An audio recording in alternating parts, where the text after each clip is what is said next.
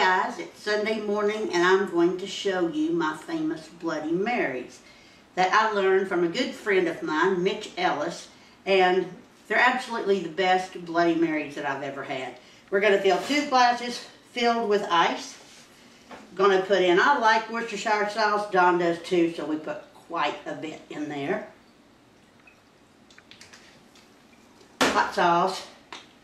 Don likes more than I do. He likes his spicy. These are the best things to have on Sunday morning when you aren't ready for breakfast. It's not lunchtime. It's almost like having a meal because you put so much stuff in it.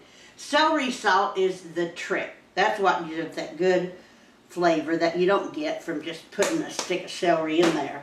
Of course, a little bit of salt. I like a lot of pepper in mine, but you can put as much or little as you want. A good squeeze of lime in there. I'm making a mess. And this is the difference between Don and I. Don loves Old Bay seasoning. He was raised up on the Eastern Shore, so he likes Old Bay in everything. So a good sprinkle of that if you like it. It makes me puff up because there's so much salt in it. I like horseradish. Just regular prepared horseradish. 1 little teaspoon of that. Now this is where it gets tricky. Whether you want to make it to lunchtime or whether you'd just as soon be asleep by lunchtime.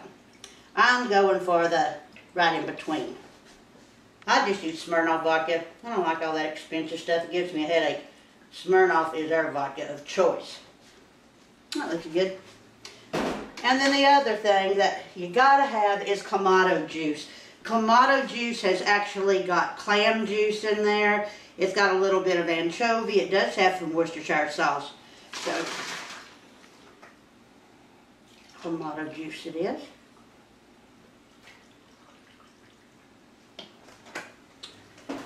Give it a stir with a celery stick, and that is it.